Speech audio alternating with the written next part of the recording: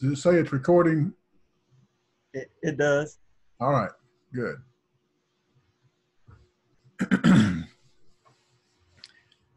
Well, in the past few weeks, for identification purposes, this is the Georgia School of Preaching, I believe week number 4 or 5, I always lose count, of the Genesis class 2019.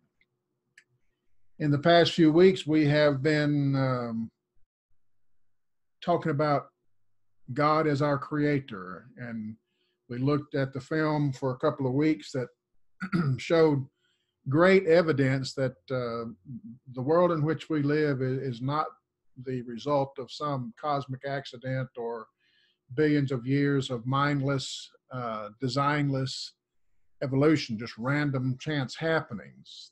There's too much design in the universe, for too much evidence of it for this to have been a giant freak accident of nature. And the teaching of this class is that God is our creator, and creation took place just as is recorded in Genesis chapters 1 and 2. In this class, based on the evidences of Scripture, we reject the paradigm of evolution, the current, or not the current, well, the current one, but also the well-accepted paradigm of evolution, because we believe that God is our creator. Now, we haven't gotten to chapter 3 of Genesis, and it'll be a little bit before we get there because I'm a little slow. But you know what it says. You've read Genesis chapter 3 before. So based on your knowledge, Lawrence, of Genesis chapter 3, what exists in Genesis chapter 3 that did not exist in chapter 2, or more specifically, in the creation week? In Genesis chapter 1 and 2, God creates and he finishes his creation. Is there something that exists in chapter 3 that did not exist in chapters 1 and 2? Man. Well, no, man did exist because he's created on day 6. Okay, yeah. Of the creation week, and the creation week has ended as of Genesis chapter 2. In Genesis chapter 3, we don't know how far time-wise Genesis chapter 2 is from Genesis chapter 3. It may be the next day, it may be the next year, it may be 10 years. We don't know. It's probably not a long time.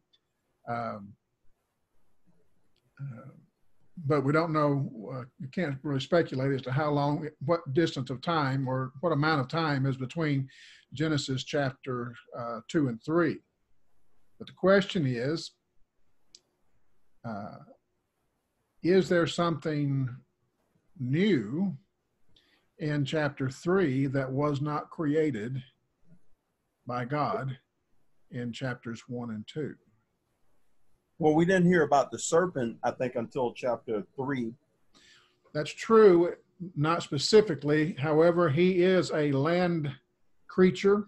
Yes. I don't know how he got about before the curse of Genesis chapter 3.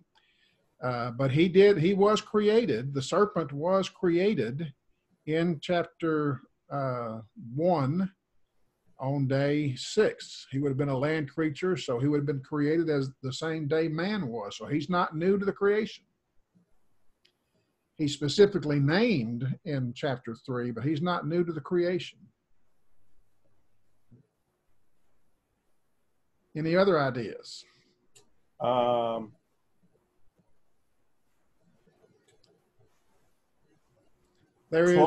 Clothing, because of the fig tree was in chapter 3. The fig tree was there, but clothing was not developed until chapter 3. That is correct. Clothing was made either by the fig tree or from the fig tree or from an animal skin.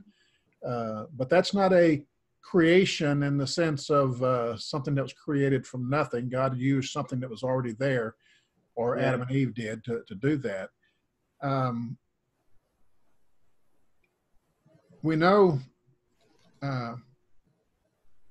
one thing that's not in chapters 2 and 3, and this is, or I'm sorry, chapters 1 and 2, and you know this, you're just not thinking about it, is sin. Oh, yeah. Sin, it did not exist in chapter 2. Think about that for a moment, how that the world God created is without sin. You and I would not recognize it because all we can see in our experience are things that have been affected by sin, one way or another, or by the curse that came as a result of sin. The world we live in is not the same world in a lot of ways. It still has dirt and it still has trees and mountains and so forth, but there's a lot of things that would be different in our world today that they just weren't there in chapters 1 and 2, because the curse came in chapter 3 as a result of sin, and that curse changed the world. God did not create sin.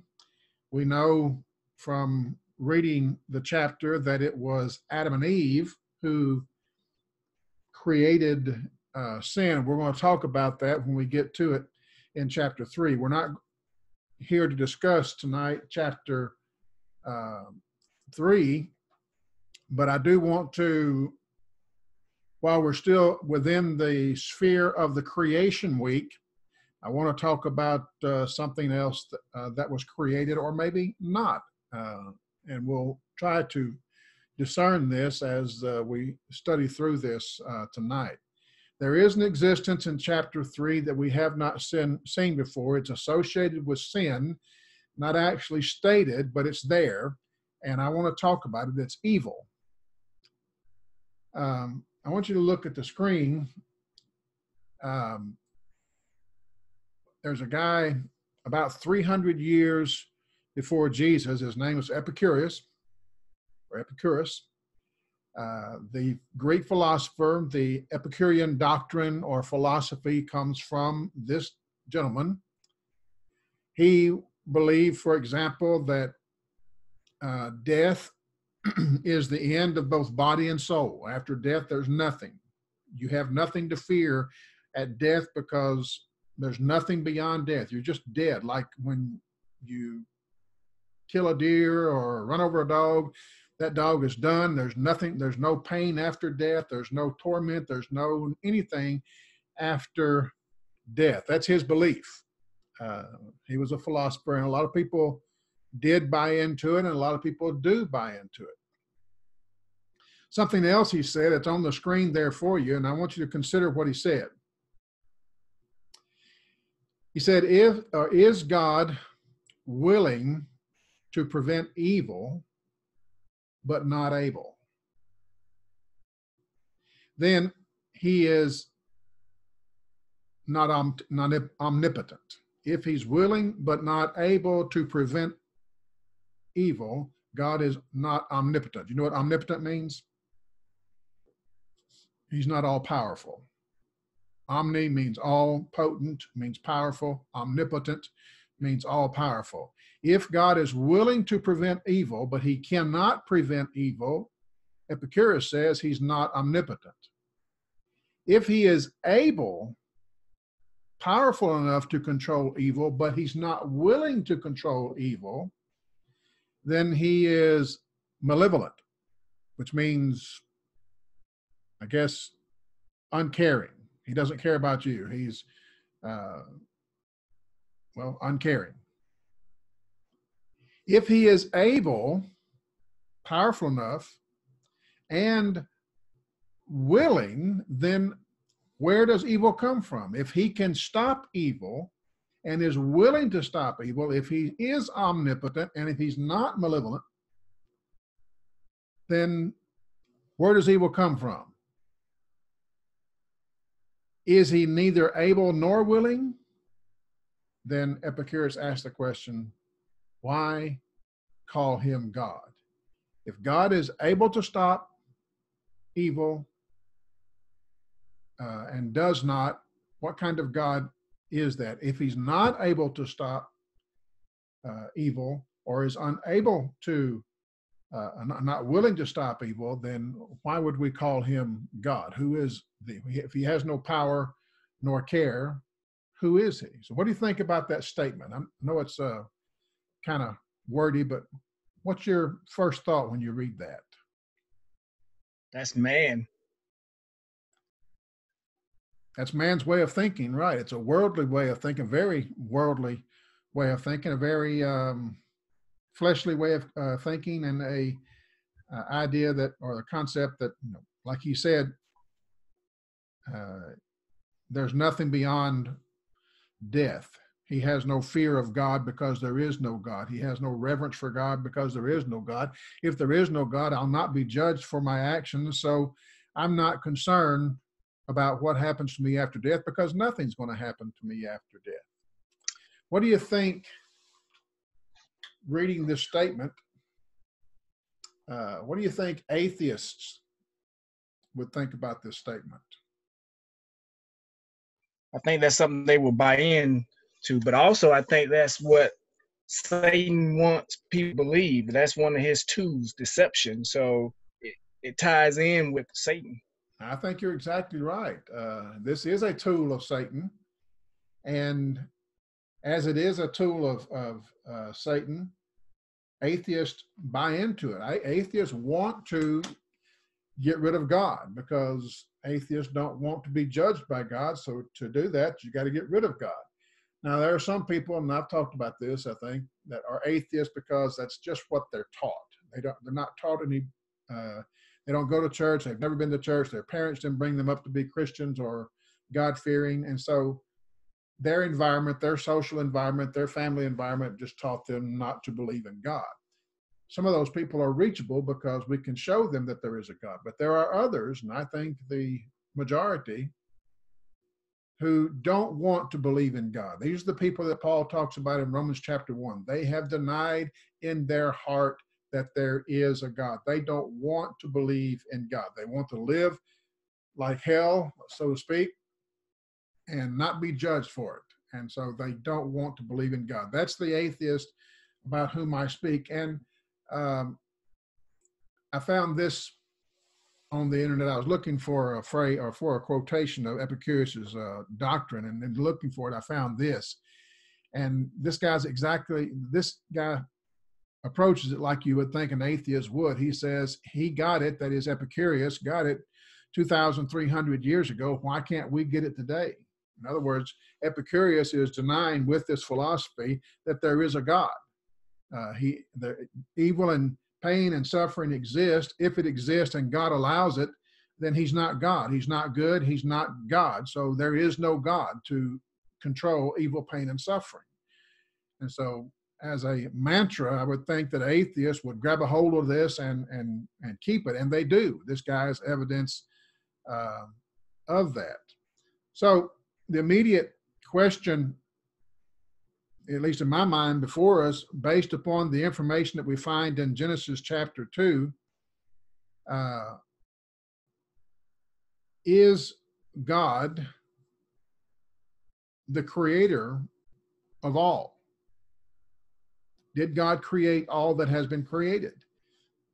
And if he has, if God is the creator of everything, and evil exists, then did God create evil? Or to put it in the form of a statement, since God created everything, and since evil is a part of that everything, evil exists, God created evil. True or false? I want to say false. Okay. Tell me your thoughts. The reason I say that is because God gave us free will. And even in the creation with Adam and Eve, he had gave instructions. He told Adam not to eat of this fruit. And so Adam knew that, Eve knew that. Now, when the serpent alone, he had Eve by herself. So he deceived her by telling her you will surely not die. But God didn't, you would not die physically, it was spiritually. So when she bit of the apple, she disobeyed God, and that's where sin came from the disobedience. Okay.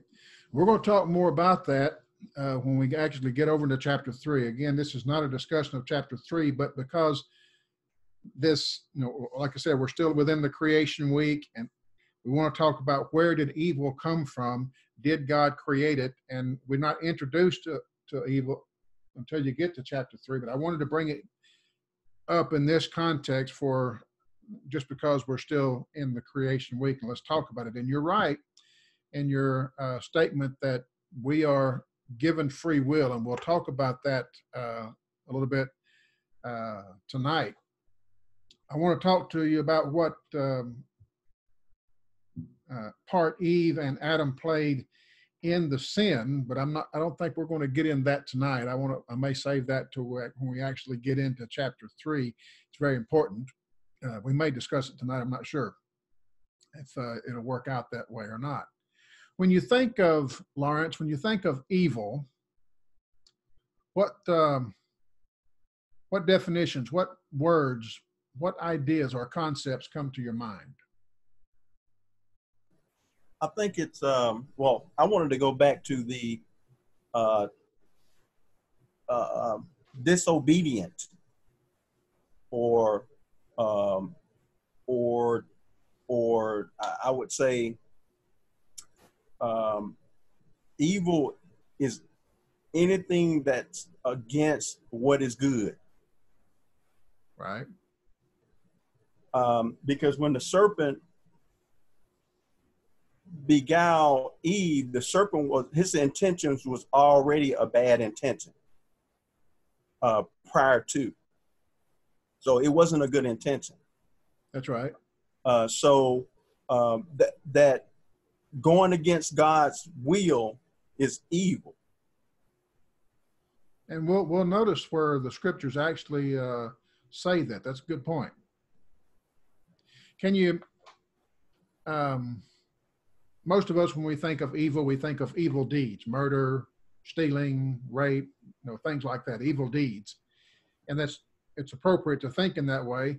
But can it be said that evil is a living thing? Evil has a personality. It has an existence.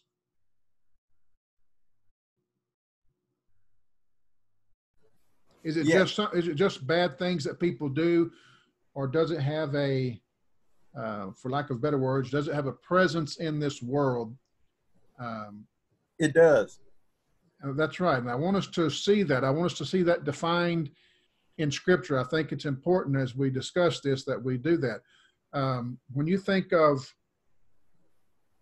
the power of evil, or we use that term, the power of evil, it says evil has power. If it's just an object, if it's just a non-entity, then it has no power. A rock has no power. The only power the rock has is the power I give it when I throw it, right? So evil, if it has power, that tells me that it has a presence. I won't say it's a being in that sense, like I'm a human being and God is a divine being. I don't know what word I could use to describe evil in that sense, but because it can have power and does have power, then it tells me it is an entity of some sort. It can possess things. It can do things. We think of the term, the biblical term, the kingdom of darkness. Darkness there is a synonym for evil. It's the kingdom which belongs to evil, or the kingdom which belongs to darkness. Evil or darkness has a kingdom. It has a presence. It has power. And I want us to see that, not just from my saying it, but I want us to see it in a few scriptures. Look with me, and they'll be on the screen. Luke chapter 22, verse 52. Listen to what he says. Then Jesus said to the chief priests, captains of the temple, and the elders who had come to him, have you come out against a robber with swords and clubs? This is when Jesus was in the Garden of Gethsemane, and they were going to arrest him. He says, I was with you daily in the temple, and you did not seize me. But he says, this is your hour and the power or the ability of darkness. This is the hour that belongs to the power or to the ability of darkness. Jesus acknowledges that there's something about evil or darkness that has some kind of presence about it, because it has the ability to possess time, in this case, or possess power. The power of darkness is obviously something that evil has the ability to possess. And then there's another passage, Colossians chapter 1 and verse 13, where Paul writes, Christ has, or God has, delivered us from the what? The power which belongs to darkness, and he has conveyed us into the kingdom of his Son, or the Son of his love, in whom we have redemption through his blood, the forgiveness of sins. If I am delivered from something, it means I was a captive of that thing, right? If I'm delivered from slavery, I was a captive of someone and I was their slave. Well, here Paul says, I am delivered from something and conveyed into something else. Well, what is that something from which I was delivered? Well, it's evil. I was a captive of the power, the ability, the strength of evil, and I was taken from that and delivered into the kingdom of God's Son. Something is alive. How you would define that or describe that, I don't know. I'm not sure if I can myself, but it's sufficient to say that it's alive, that it has power to make me captive. Another passage found in Ephesians chapter 6, Paul writes, put on the whole armor of God that you may be able to stand against the wiles of the devil. Well, we know the devil's alive. For we do not wrestle against flesh and blood, but we wrestle against principalities, against powers, against the rulers of the darkness of this age, against spiritual host of wickedness in heavenly places. That word rulers in the Greek, it's, I don't know if I pronounce it correctly, but cosmokrator. It's two words joined together. The word cosmos is the word that's usually used to describe this world. Cosmopolitan, you're familiar with that term. Cosmos is a word that means an organized system. And in most cases, or in a lot of cases in the New Testament, it is a reference to the world in which we live, the created world. So the word ruler is the word cosmos krator. The word krator is something, is someone who by his hand has seized something, by his strength has seized something. So the cosmokrator, the ruler, is someone who has seized the world by his power. Okay? Maybe I'm getting too technical here, but I want you to see something. We do not wrestle against flesh and blood, but against principalities, against powers, against rulers of darkness. A spiritual host of wickedness. If we were to study the book of Ephesians together, we would talk about this heavenly places.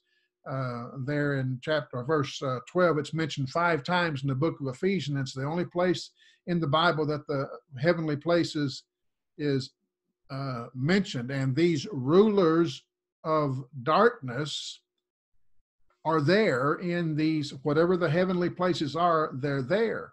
But I want you to see, and I'm not going to try to get off on that discussion, but what I want you to see is these are beings. These are things that are alive. It's synonymous with evil, the same evil that we find in Genesis chapter 3, and they are in existence. They came into being somehow, and that's what I want to discuss tonight. Another passage found in 1 John chapter 2, it says, again, a new commandment I write to you, which things or thing is true in him, because the darkness, there's that word darkness again, is passing away, and the true light is already shining. He who says he is in the light and hates his brother is in darkness until now. He who loves his brother abides in the light, and there is no cause for stumbling in him. But he who hates his brother is in darkness, walks in darkness, does not know where he's going, because the darkness has done something. The darkness has blinded his eyes. That word darkness there, I think, is synonymous with evil. And what I want you to see, I know I'm repeating myself, but I want you to see it. It's doing something. It has the power to do something. It has the power to take captive. It has the power to, in this case, blind someone's eyes. Jesus said back what we read in Luke, where it possesses time. It has an hour, so to speak. There's something about this darkness, this evil, that it's alive. And I want us to see that and understand something about it when we do see that. 1 John 5, verse 18, we know that whoever is born of God does not sin, but he who has been born of God keeps himself, and the wicked one does not touch him. We know that we are of God, and the whole world lies under the sway of the wicked one. The word wicked one there means, it's a Greek word which means harmful or harmful influence. We are under the sway of a harmful or wicked influence. That word one, wicked one, it makes us think of Satan, but I don't know that Satan was the intent of the idea there. Satan is the subject of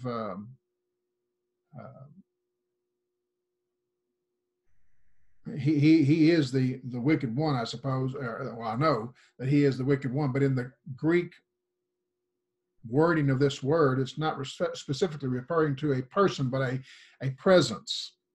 I don't think it's a reference to Satan himself, although he is included in it, but it's talking about a wicked or hurtful influence. God, the person who murders his brother is under a hurtful influence. What is that influence? That influence is evil. And when I think of the wicked one here, I think of not Satan, but I think of evil, the presence of evil. And I do think of Satan because it's included. One more passage in Acts chapter 26. It says, and when we had all fallen to the ground, this is a recording of Paul's conversion, or at least of the time that the Lord spoke to him. I heard a voice speaking to me and saying in the Hebrew language, Saul, Saul, why are you persecuting me? It is hard for you to kick against the goads. So I said, well, who are you, Lord? And he says, I'm Jesus of Nazareth, whom you're persecuting. But rise and stand on your feet, for I have appeared to you for this purpose, to make you a minister and a witness both of the things which you have seen and the things which you will yet see, or which I will yet reveal to you. I delivered you from the Jewish people, or I will deliver you from the Jewish people as well as from the Gentiles, to whom I now send you, to open their eyes in order to turn them from darkness to light, from the power of Satan to God, that they may receive forgiveness of sin. So Paul recognizes here that there's a close relationship between darkness and Satan, from light, or with light, the association between light and God. The darkness is associated with Satan. The light, of course, is associated with God. Going back to Genesis and the people to whom Moses was speaking, he's writing, remember, or in this time frame, the time that Moses actually lived. Moses didn't live at Genesis chapter 3. Moses is writing about Genesis chapter 3, but he didn't live this. He's being inspired to talk about it and tell these people at the foot of Mount Sinai, these Israelites who had escaped Egypt, he's talking to them, and these people had been under the power of darkness for 4 generations. They had been under the power of evil or the influence of evil for 4 generations. So in my understanding, in accordance with the promise that God made to Abraham, Israel, through Israel, Abraham's descendants, God is going to recreate or reestablish the kingdom of righteousness, which was lost at Eden. We lost it, humans did, in Genesis chapter 3. We'll discuss that when we get there. But in Genesis chapter 1 and 2, from day 6, the day that God created Adam, until whatever day it was or year it was that Genesis chapter 3 happened, the kingdom of righteousness was on earth. In Genesis chapter 3, the kingdom of righteousness disappeared, at least from earth. And so when God is speaking to, through Moses, these people at Mount Sinai, he's telling them, I'm going to use you, your nation, your people, your descendants, I'm going to use you to reestablish the kingdom of righteousness in the earth. If the kingdom of righteousness is not in the earth, the flood happens. And we'll talk about that again. That's when people are withdrawn from God, and God has withdrawn himself from the world because it's evil. Corruption, absolute corruption, is going to take place, right? Well, here, look at what Paul or Moses writes to them in the Exodus. This is God speaking. Yet I have seen what I did, or you have seen what I did to the Egyptians. You have seen how I bore you on eagle's wings and brought you to myself. Now, therefore, if you will indeed obey my voice and keep my covenant, then you shall be a special treasure to me above all people, for all the earth is mine, and you shall be to me a kingdom of priests, a holy nation. So God is going to use these people as the ones who will, or through whom he will bring in the kingdom of God back into the world. We lost it because of Adam and Eve. God's going to use the Jewish nation, the descendants of Abraham, to bring it back in, and he won't fulfill that until, or at least completely, until Christ comes some 2,000 years later than the book of Exodus. In the Bible, Egypt is a real place, obviously, but there are places in the Bible where Egypt is used, the term Egypt or the word or name Egypt is used symbolically to represent, I think, the kingdom of darkness, the power of evil. Instead of being just a place where Pharaoh reigns, the kingdom or Egypt is made synonymous with the kingdom of darkness. You got the kingdom of God, you got the kingdom of darkness, and Egypt is representative of that, at least in a symbolic sense. One author phrased it or said that Egypt is anti-kingdom. It's the opposite of what God's kingdom is supposed to be. When you see how Egypt conducted itself, how it conducted business, how it conducted itself with the people of God, the children of Abraham, we begin to see that Egypt is representative of the kingdom of Satan or the kingdom of darkness. I wouldn't say that necessarily to an Egyptian unless I had a lot of time to talk to him to explain it, because they'll think, well, that's you're dissing Egypt. Not dissing Egypt or Egyptians. I'm saying that Satan's kingdom operates like Egypt at that time was operating. So God uses it, at least in some places, especially in the prophets, uses it, the term Egypt or the name Egypt, as in a symbolic way of representing the kingdom of darkness. There's an author, Rob Bell, and he says a lot of things that I don't agree with, but on this subject, I think he did a great, great job. And I'm going to read to you from his book. It's called Jesus Wants to Save Christians. And for the most part, I think it's a really good book. But I don't recommend him as an author overall, or I don't put out a carte blanche recommendation of him because there's a lot of things he believes that just aren't in the Bible. But in any case, in this book, he did a good job on this. And I want to read it to you. Take a couple minutes. He says, in the Bible, Egypt is a place, a country, a nation where the story, speaking of the story of God or God's people, a place where the story begins. But he says it's much, much more. To understand how central Egypt is to the flow of the biblical story, we have to go back to the introduction of the Bible to the Garden of Eden. We're told that Adam and Eve chose to go their own way, to explore outside of the boundaries given to them by their Maker, and as a result, their relationship suffers. This story is immediately followed, the story of their fall, is immediately followed by the story of their son, Cain, killing their other son, Abel. This is a rapid, dramatic progression from Adam and Eve to their sons. We have gone from eating fruit to murder in one generation and just one page in your Bible. Things are falling apart very quickly, he says.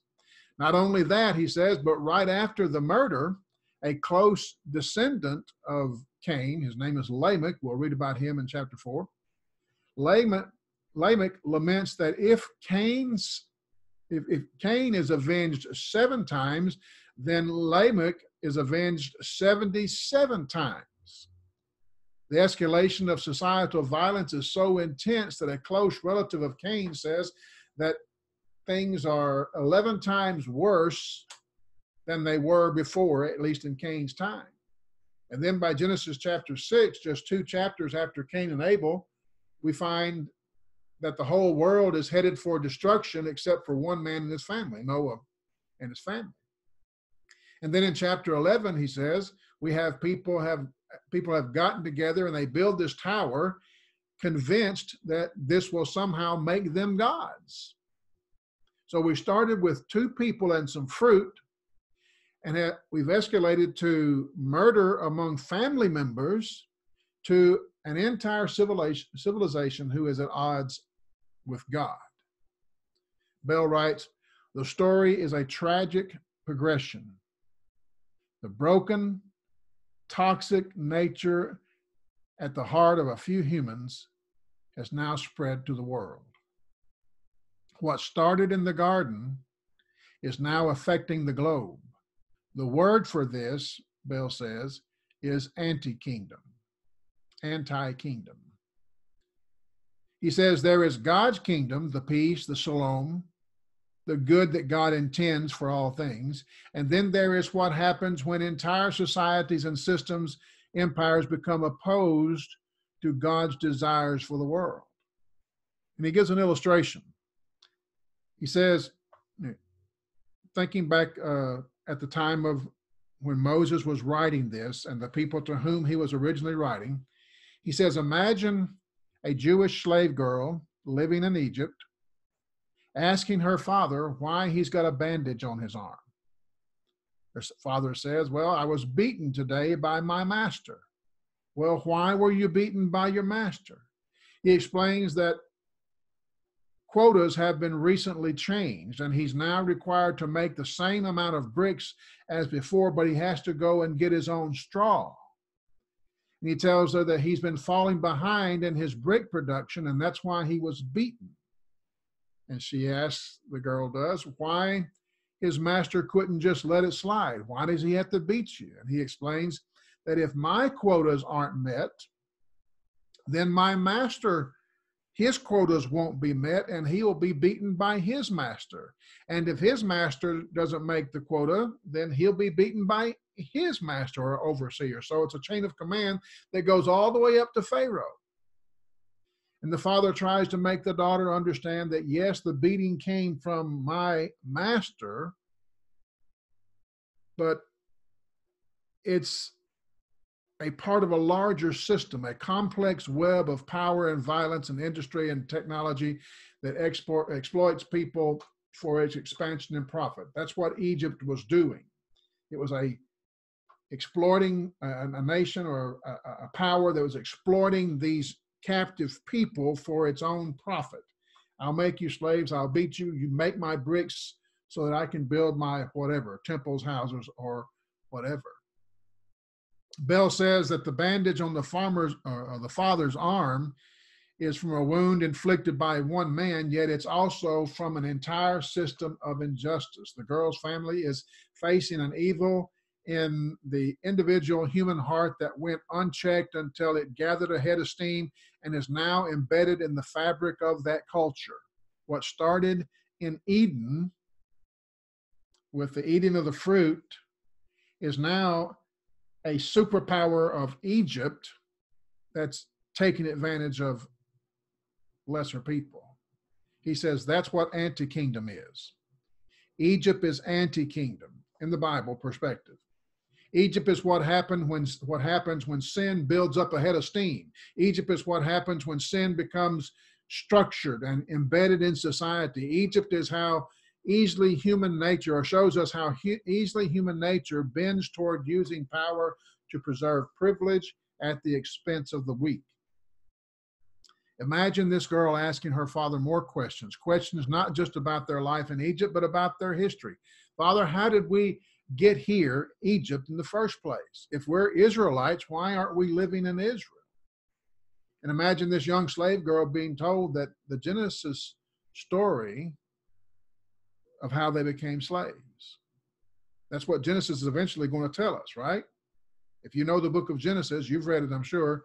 Eventually, we're going to get to the point of how Israel became Israel, how it became a people or a tribe or a family, and then how they became slaves. Because the book of Exodus or Genesis ends with Israel going to Egypt in a peaceful way, but they're in Egypt. And then the book of Exodus shows that a time frame happened that changed their being there on guest status to being there on slave status. The escalation of violence began with the first sons, culminates in chapter 11 with the Tower of Babel. And when they're building the Tower of Babel, what are they building it with? Bricks. And so she sees this. Now, the girl is an imaginary girl, but she's real. There were people who were being told this. They understand. They're putting the pieces together. These slaves in Egypt are being forced to make bricks all day long. They would understand the Tower of Babel story. They would probably say, we know what happens when people start building empires out of bricks. Exodus is about a people, a tribe, a nation that's being rescued from slavery. It's about being liberated from occupation. It's about the insurgent power of redemption from empire. God sends this shepherd Moses to lead them out of Egypt, and Moses challenges Pharaoh. They go back and forth over who is God exactly and why Pharaoh should even listen to this God. And eventually the night comes when they gather up their possessions and leave Egypt. 3 days later, the Israelites cross the sea, an event which is later referred to by Paul in the book of 1 Corinthians as the baptism of Moses. And on the shore, they dance in celebration of their liberation. Makes a nice story, but it's not the end. It's only the beginning. Their journey takes them from the shore to the foot of a mountain called Sinai. And when they get to Sinai,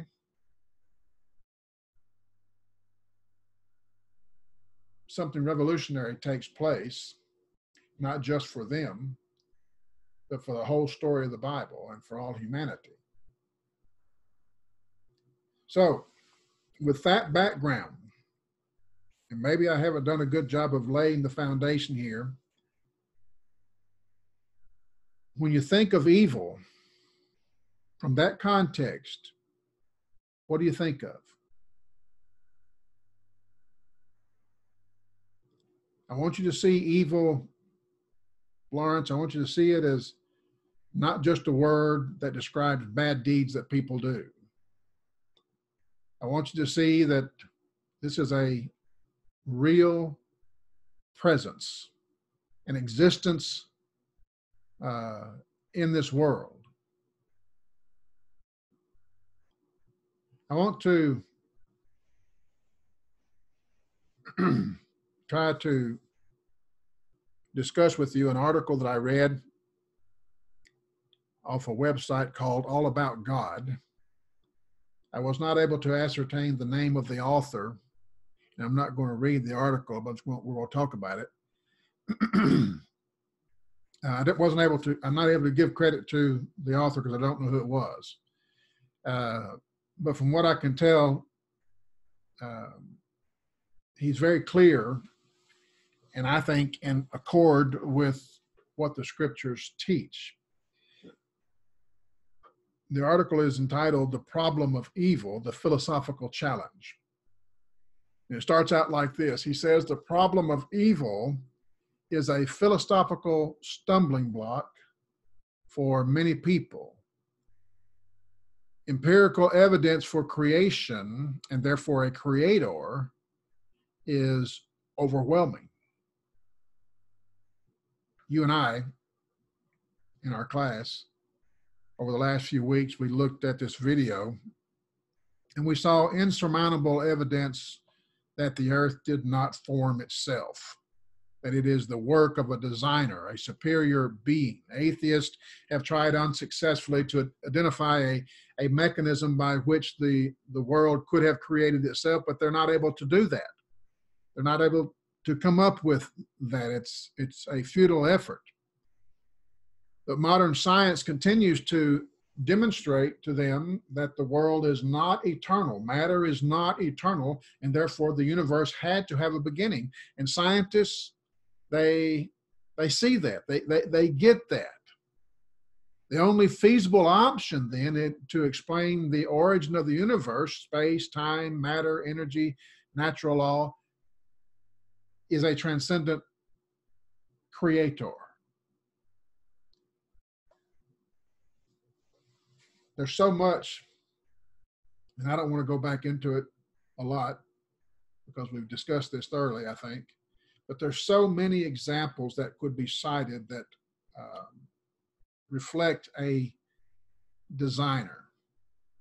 I think we talked about it, we introduced the thought last week, I believe it was, about DNA. I don't know how much you know about DNA, but the design that's there in that code, that DNA code, is so complex. There's just no way possible that it could have happened as a cosmic accident or a natural accident. And not only once, but the billions and billions and billions of times that it happens in all life forms. This complex code, who wrote it? Who designed it? If one remotely understands the complexity of biology and everything that surrounds DNA, a DNA strand, how can we possibly think that it's the result of chance or accident? And it's not just the fact that it exists. That's amazing in and enough of itself. But the code, the DNA code, has to be translated by the body in which it lives. In other words, it has to work the code. How does it do that? How does it know how to do that? There are billions and billions of code in the DNA strand that have to be transcribed and interpreted by the body. How does your body know how to do that? That was my phone, I'm sorry. A code without an interpreter or transmitter of that code is useless. So we have the code, which is a sign of design, and we also have the body's ability to interpret and translate that code. The guy brought it up in the film. I just thought that it's something to make. But my point is, an intelligent designer is the only reasonable conclusion that we can come to. So the point of the article is that intelligent atheists, knowing that the physical evidence says, yes, there has to be a designer. I don't want to admit it, but this could not just happen by chance. So they changed their mode of attack. And I think we'll see this more and more as time goes on. I think people, scientists, are more and more going to desert the evolutionary paradigm because it just doesn't work. It can't work. So because they still don't want God, they won't allow, they're so blinded, they won't allow this evidence that their evolution can't be true. They won't allow that to change them. So they just change their attack to a philosophical attack. And that's what I want us to look at. I don't want to confuse you with it. I just want you to be aware of it. One of the primary questions that philosophers ask or they pose is, if God is real, and this takes us back to Epicurus, if God is real, now this is the way the atheists are thinking, and that's the question they're going to ask, and you and I need to be prepared for it. If God is real, and if God created everything, why did God create evil? You get the question? I did. If God is real, and if he created everything, why did God create evil? They make some assumptions in the question, but still it's a question that they're going to ask, and people are going to scratch their heads about it. And we're going to have to answer this question, or be able to answer this question. To properly address the problem of evil, we need to consider the nature of God, the nature of man, the nature of love, and the nature of evil. Now, you know the answer to this question. You may not come up with it right off, but you know the answer to the question. What is the nature of God? Love. That's right. God is love. 1 John chapter 4, verse 8 says, he who does not love does not know God, because God is love. Verse 16, we have known and believed the love that God has for us. God is love. That's who God is. That's what God is. That's the essence of God. He who abides in love abides in God, God in him. But believe it or not, and unfortunately it's the case, not all theists believe that God is love. Some people who claim to believe in God, a theist is a person who believes in God. Some people who claim to believe in God do not see God as a God of love. They see him as a God of war. They see him as a God of vengeance. Some see him, as pagans see their own gods, as a self-serving God. And love and self-serving are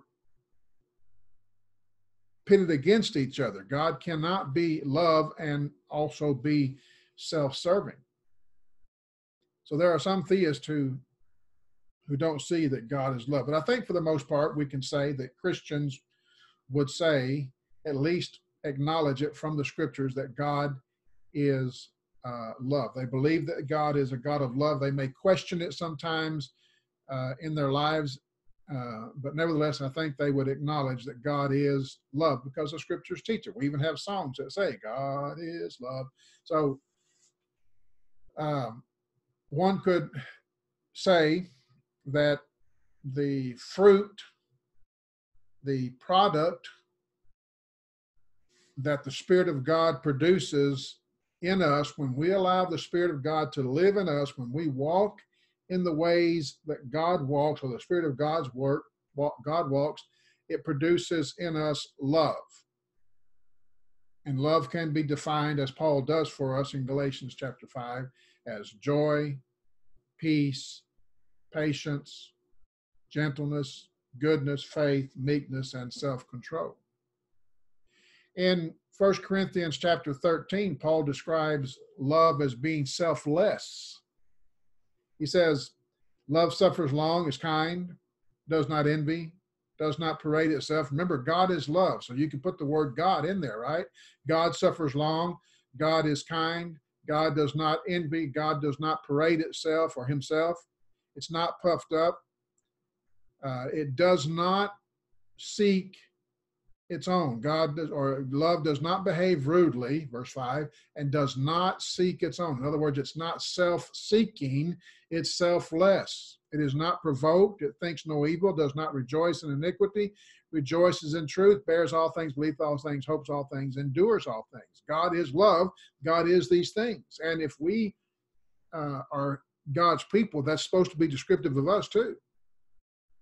So if love is what God is, if that's his nature, then God is all of these things, to include he is selfless. And being selfless means he does what he does, he is what he is for the sake of others. And we have to keep that in mind. He's not, doesn't do what he does in order to make himself rich, in order to make himself more powerful. That's what Egypt did, right? Egypt did the evil that it did to make itself rich, to make itself more powerful. Whether you call it Egypt or Pharaoh or whatever, that's what they were doing.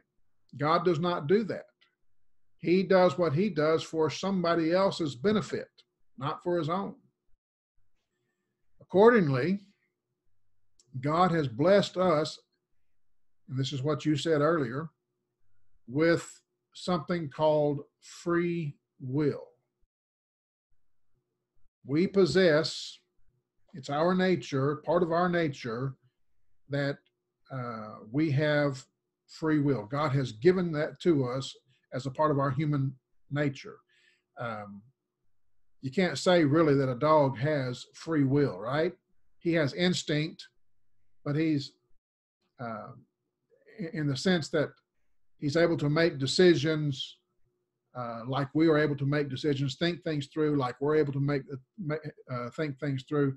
A dog doesn't have that. The animal kingdom doesn't have that. We have something special, something different, something outside the animal kingdom. And that part of that anyway is the fact that we have free will. How do you define, Lawrence, free will? The ability to choose which direction you take, or what you choose to do is of no consequence. It is of Well, every there's consequence, but you can make the choice. Yes, you get to make the choice, and with that choice comes the either blessings or consequences of that choice. God told Isaiah, I think I have it here. God told Isaiah, they have chosen, speaking of Israel, they have chosen their own ways, and their soul delighted in their abominations. But they did evil before my eyes, and they chose that in which I delighted not. God gave mankind, God gave Lawrence, God gave Mike, God gave Israel, God gave Pharaoh, God gave humanity, Adam and Eve, that right. You can choose. We have the right to choose. It's a God-given right. It's part of our human nature, I think it's, we could say. With choice comes the results of that choice. Whenever you make a choice, it always has results, good or bad, little or small, a little or big. There's always results of the choice, and that result can be a consequence or it can be a blessing, depending upon what choice you made. But the fact is, we have choice. Did Adam and Eve have a choice? They did. Yeah. What were their options? To eat or not to eat. Well, they had several options, actually. There were more than one command that was given to them. God told them to dress and keep the garden. They could choose to do that, or they could choose not to. They were told to be fruitful and multiply. They could choose to do that or choose not to. They were told, as you said, to not eat of the forbidden tree. They could choose to do that or they could choose not to do that.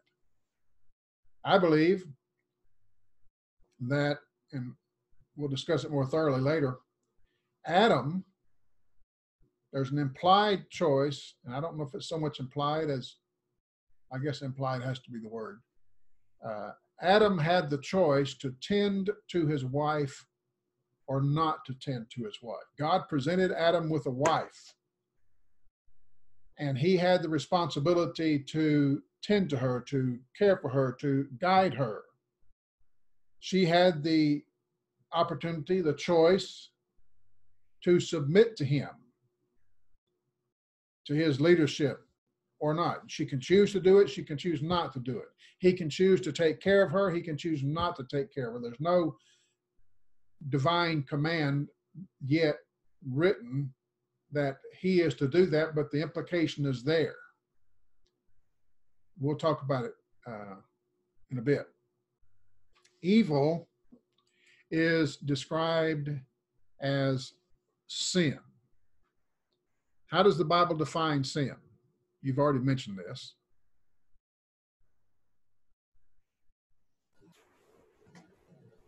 Lawlessness. Lawlessness, that's right. Whoever commits sin commits lawlessness. Sin is lawlessness. It's someone who operates outside the law that God has given. So sin or evil is anything, and it's what you said a while ago, it's anything that's contrary to God. God is love. His divine law is love, and anyone who operates outside of that law of love or outside of God is in sin. What did Jesus say was the essence of God's law?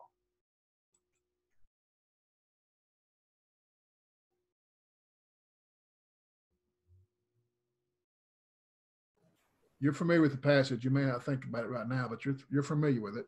Love the Lord your God with all of your heart, soul, and mind.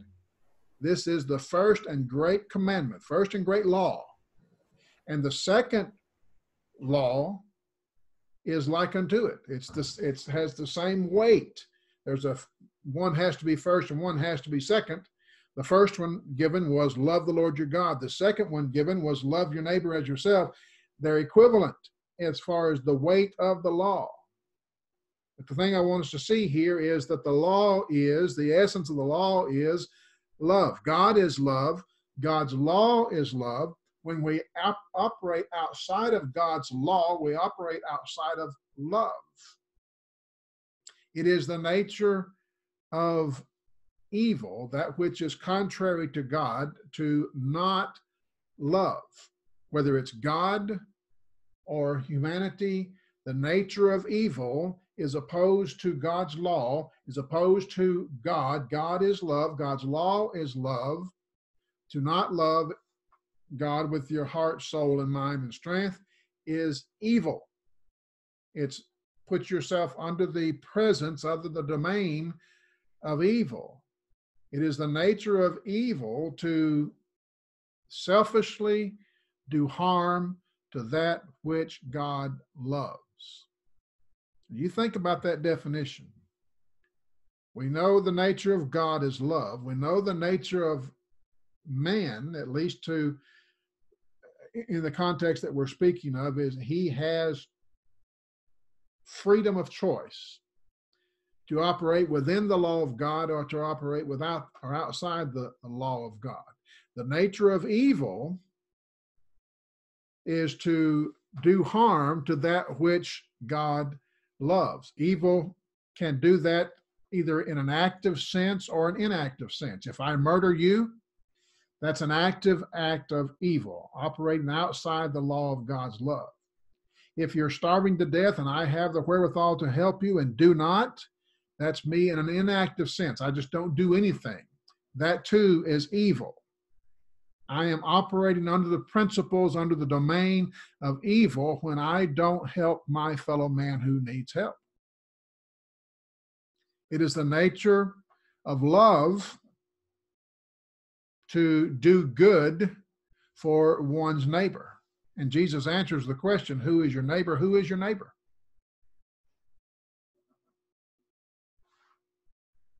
Mankind. Yeah. Any man is who is in need. You know, the Jews thought my neighbor is my fellow Jew who I like. Jesus says, no, your neighbor is someone who's in need, whoever he is your neighbor. Love does not do harm to one's neighbor. He does good to one's neighbor. It is evil who does not do good to his neighbor. Maybe he does harm by hurting him physically. Maybe he does harm by not helping him physically. But in either case, it's the law, or according to the law of evil, or the nature of evil, to not do good for your neighbor. And it's usually selfish when we do not. I murder someone because of some selfish need on my part. Maybe he was going to hurt me or steal my money, so I murder him in order to keep him from doing that. Maybe I don't feed the homeless or the poor man because, well, he's a Samaritan, or maybe because he's of this ethnicity or that ethnicity, or I don't know him, or it's going to cost me money if I do that. It's some selfish reason that causes me not to love, because if we operate under the nature of love, which is the nature of God, then we're going to operate selflessly. I'm going to do what's necessary to help that person, regardless of how it may affect me. Love, Paul says, does not do harm to one's neighbor. Listen to what he says in Romans 13. For the commandments, and he's referring to the 10 commandments, you shall not commit adultery, you shall not murder, you shall not steal, you shall not bear false witness, you shall not covet. If there's any other commandment, all are summed up in this saying, namely, you shall love your neighbor as yourself. Love does not do harm to your neighbor. Therefore, love is the fulfillment of the law. And you do some study of Romans chapter 13, and you'll find a lot of things that we need to change about ourselves. This is the nature of love. This is not Mike saying it. This is not my sermon. This is Paul speaking. He says, love means you shall love your neighbor as yourself. You will not do harm to your neighbor. It's in that same context that Paul says it's not your responsibility or right to take vengeance. That's God's. God takes vengeance because he knows everything. He knows all. It's vengeance belongs to him. Does not belong to us. From our perspective, from our seat, love does no harm to his neighbor.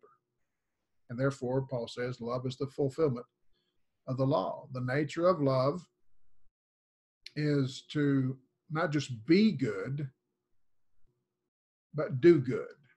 It does not simply not do harm, it does good. So the nature of God is love. The nature of man is we have a choice to walk within the nature of God or not. The nature of evil is selfless, or not selfless, but selfish. It does what it does for selfish gain, power, money, whatever it is that it's trying to gain. It does what it does for selfish gain. It will do harm to its neighbor for its own benefit. But love, the nature of love, it does not do harm. It does good. It does not take a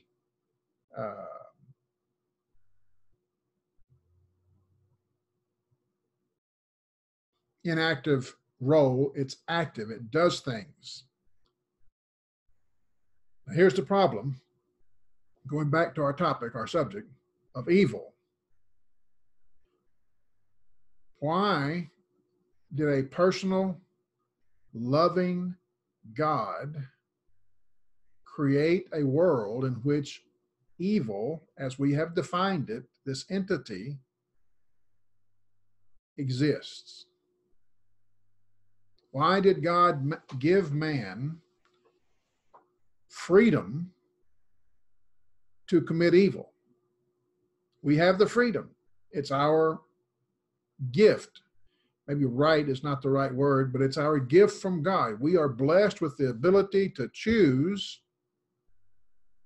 in every situation, good or evil. Why did God give man the freedom to commit evil acts, knowing that he would do that? The atheist reasons like this. Surely an all-knowing God of love would not allow evil to exist in his world. So, because evil does exist in this world, either there is no God or he is not a God of love. So let's look further at the nature of God to see if it's appropriate for the atheist to lay this accusation at God's feet. When we think about this choice, this ability to choose, from a logical perspective, how could God allow for love without the potential for evil? I want you to think about that question. It's not my question, it's the one that I read in that article. He says, how could God allow for love without the potential for evil?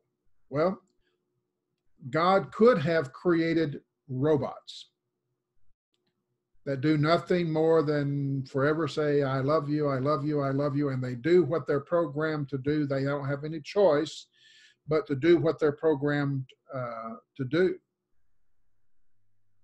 He could have done that, but such a creature is not capable of love. He can say love.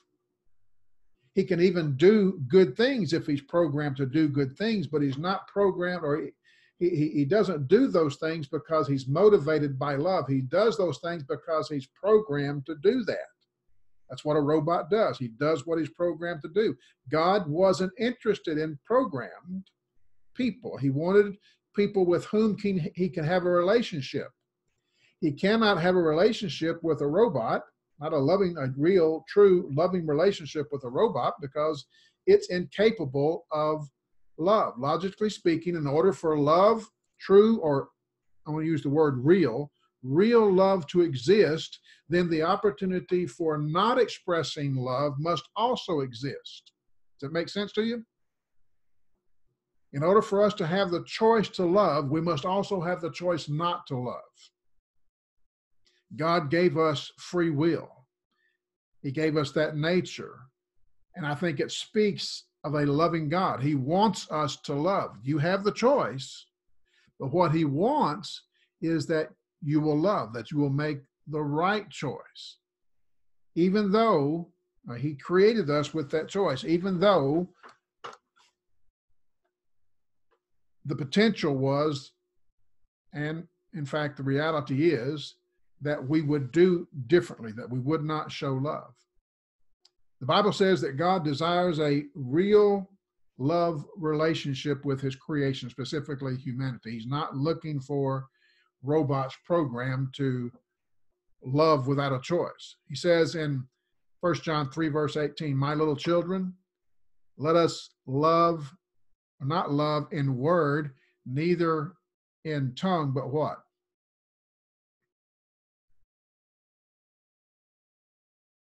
In deed and in truth.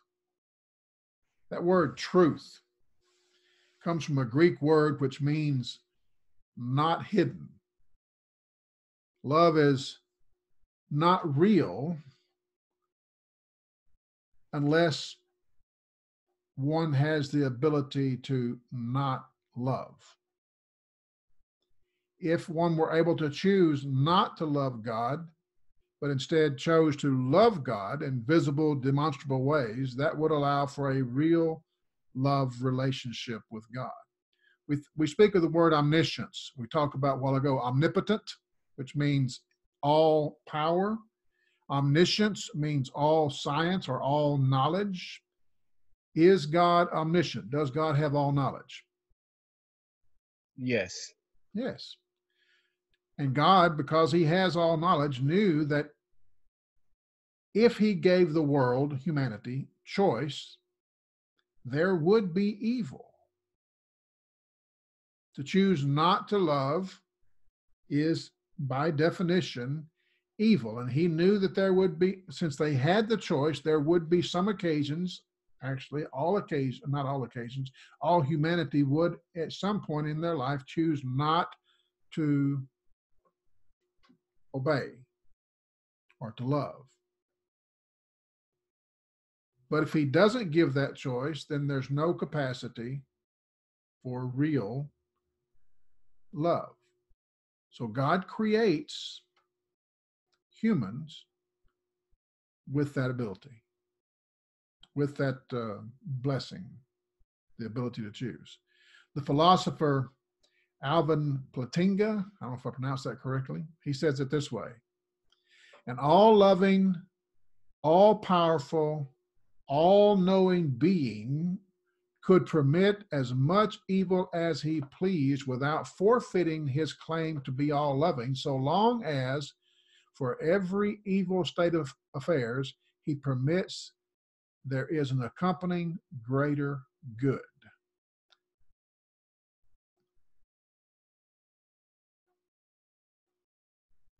I guess what he's saying is that the potential for love outweighs the existence of evil. If God is love, and in him is no darkness, then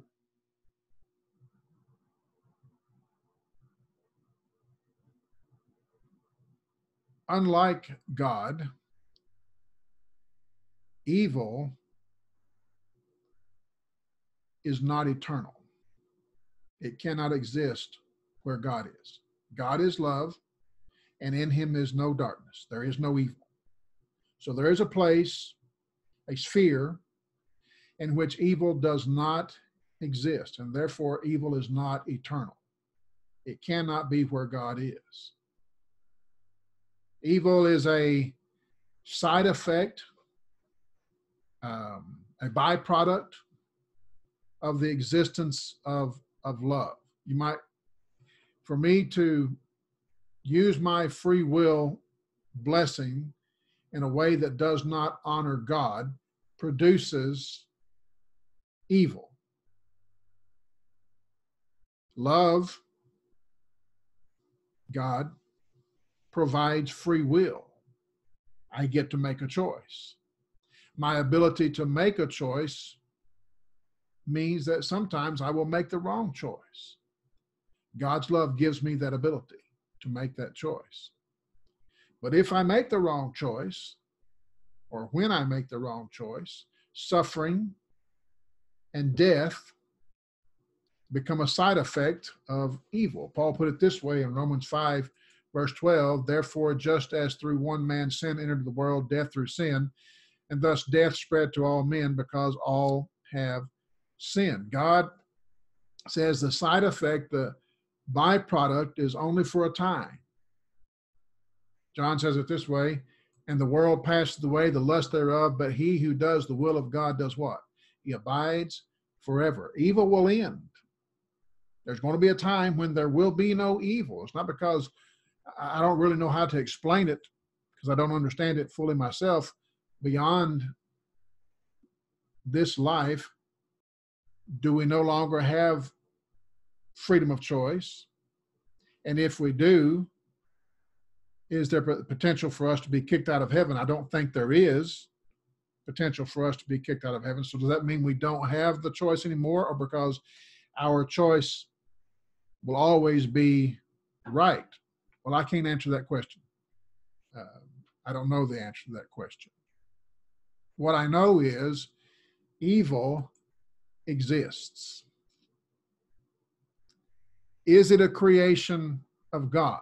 Well, only in the sense that in giving us the ability to choose to love or not.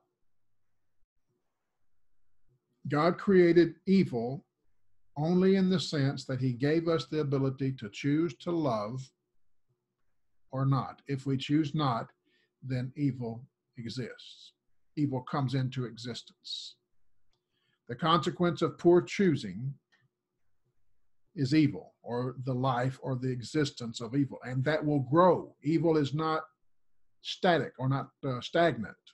It's going to grow. It's going to get worse. Who created it? Well, we did, in that we chose not to love. God did, in that he gave us the ability to choose not to love. But God didn't actually form evil and give it its existence. We did. He gave us free will, and therefore the capability of doing evil.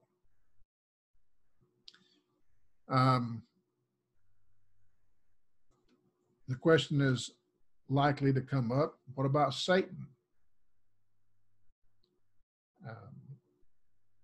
It would seem that Satan, his angels, are or were created with the same ability to choose. There's nothing in the Bible, of which I'm aware anyway, that speaks of a redemptive plan for angels. God didn't have another son that he gave for the salvation of, or for the redemption of, angels. The Bible does speak of a place of judgment and torment for the devil and his angels, but any further discussion, at least on my part, of the nature of Satan's fall and the ability of him to repent would be mere speculation, because the Bible just doesn't go into it. It's not for us. It doesn't concern humans, and thus God reveals nothing to us humans about it. So I couldn't and won't speculate any further about it, because I just don't know. The Bible doesn't, for lack of better words, it's none of my business. Human redemption, on the other hand, is the theme of the Bible. The Bible says that every man has exercised the ability to sin, to choose wrong. We have all sinned and fallen short of the glory of God. God obviously did not eliminate our ability to sin. God's nature is love, but the Bible also says that God's nature is just. He is just. Justice requires payment for sin. God allowed sin in that he gave us free will. While divine justice, according to the Bible, requires payment for sin, divine mercy, sacrificial mercy, tempers God's judgment by providing redemption from that sin that God sacrificed. In showing us love at the cross, God demonstrated again that he is love. One author said, it was not nails that held Jesus to the cross, it was love. John writes in 1 John chapter 4, in this was manifested the love of God toward us, because that God sent his only begotten Son into the world, that he might live, or we might live through him. Herein is love, not that we love God, but that he loved us and sent his Son to be the propitiation, the atoning sacrifice for our sins. Why did a God of love allow evil? Because he's a God of real love. He didn't make robots. He made people with the ability to choose. He wants us to choose to love.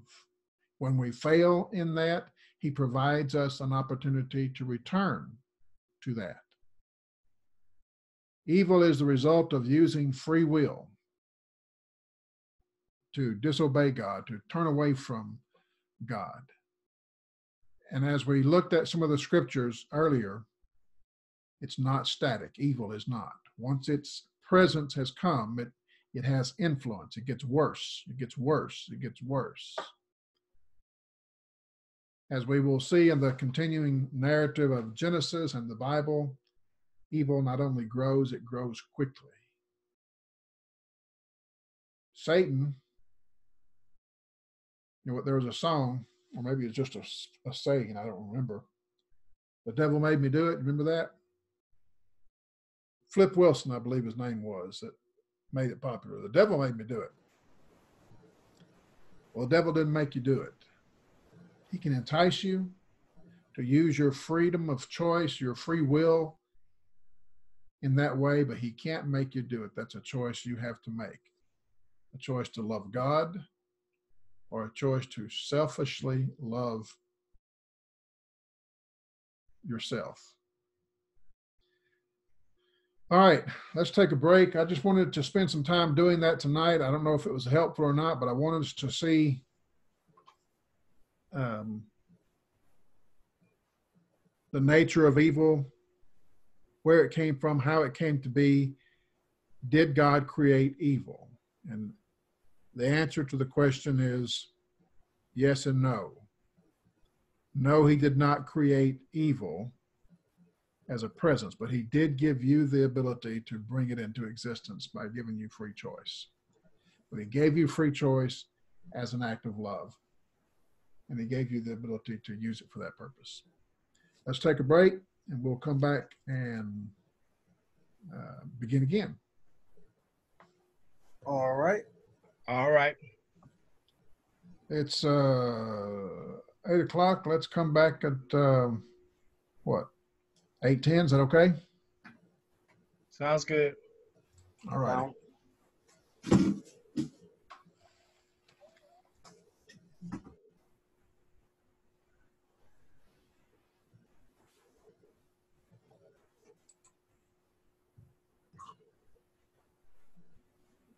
Hey, Vincent, I didn't see you there. I didn't know you were in the room. Yes, sir. I came in about 6:33, 6:34. Okay. I only had one picture up there, and it was Lawrence, so I didn't know you were in the room. That's okay. Glad to have you. Yes, sir.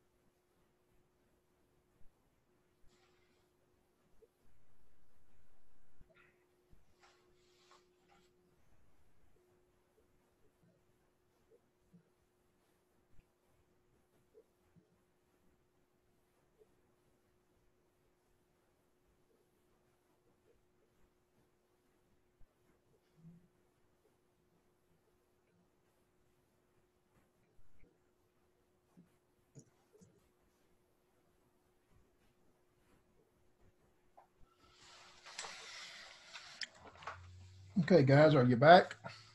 Yes, sir. Yes, sir. All right. Well, we finally make it to the text. Genesis chapter 1. In the beginning, God created the heavens and the earth. The earth was without form and void. What does that mean to you?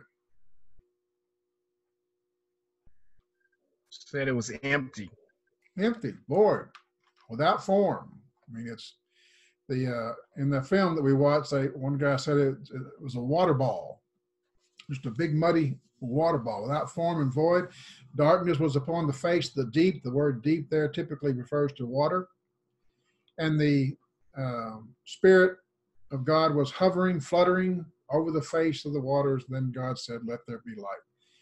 The book that one of the books I had you order was by Alter, the book of Genesis by Alter.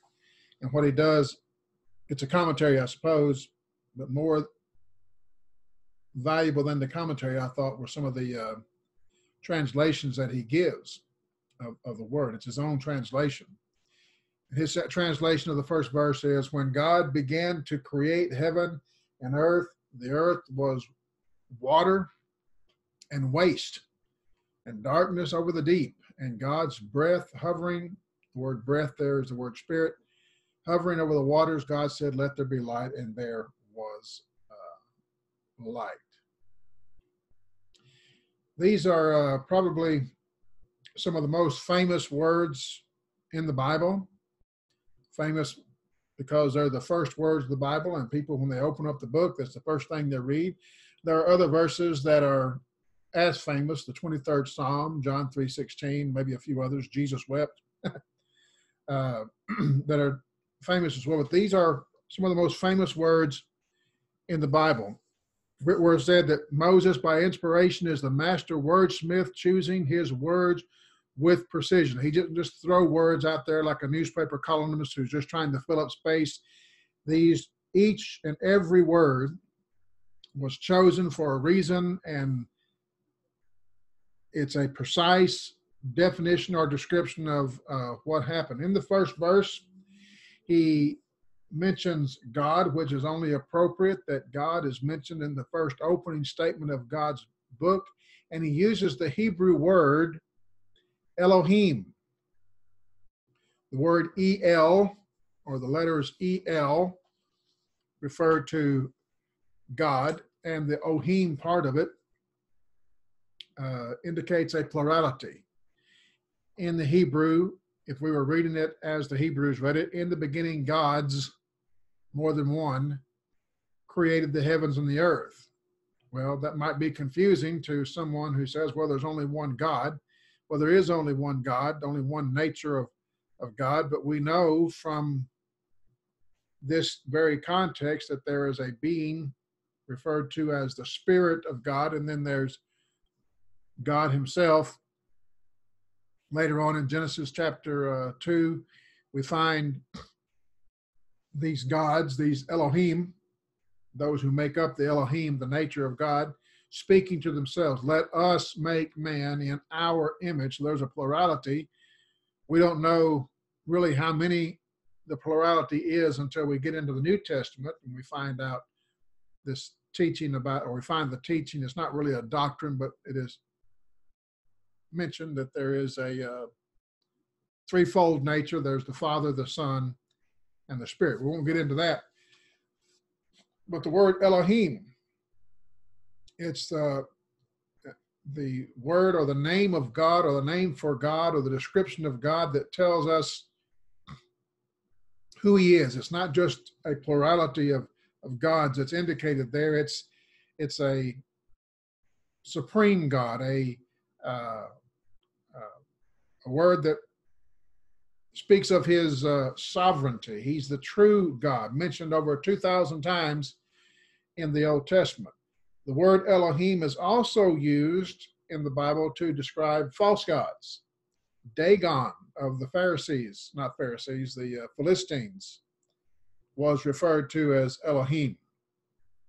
Baal or Baal in 1 Kings 18:24, the term Elohim is used to describe him. So it's a word that refers to our God, but it's also in a generic sense a word that is used to describe false gods or gods that aren't gods at all.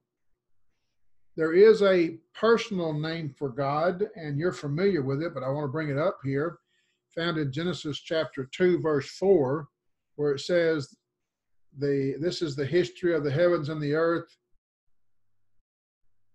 when they were created in the day that the Lord God, the word God there is again the word Elohim, but the word Lord, and you'll notice it in your Bibles, it's capitalized, all 4 letters. It's the word Yahweh in the Hebrew. That's not exactly how they would pronounce it, but it's close enough that we can understand it. So Moses uses 2 names or words in the first 2 chapters to refer to God: Elohim in chapter 1 and Yahweh in chapter 2. And he does that in a reason. He didn't write chapters and verses, but there's a natural division between chapter 1 and chapter 2, and part of that division is seen in the way that he refers to God. He refers to God in chapter 1 as Elohim, the sovereign God, the true God, the one God, the real big God who is able to create from nothing. He says something and boom, it happens. That's Elohim. That's who he is. That's what Elohim is. He's the one who can speak and bring into existence. So who is Yahweh? It's the same God, yes, but Moses, why does he choose a different term in chapter 2 to refer to Yahweh or refer to him as Yahweh? Any ideas?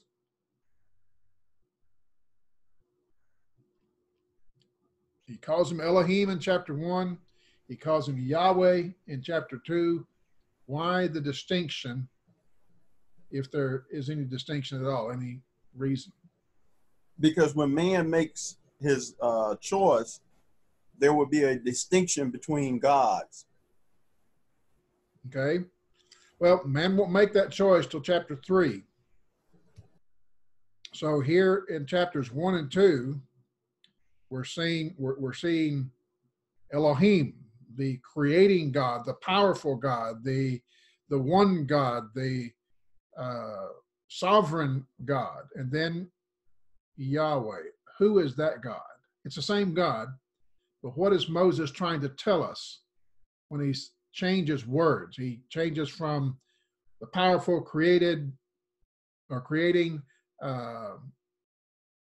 I speak and it happens God, to Yahweh. What's the difference in those 2 terms? Why does Moses change gears? In chapter 1, Moses is trying to demonstrate something very powerful. Remember who he's writing to the Jews who had just escaped from captivity. This is the God who saved you. He can speak and it happens.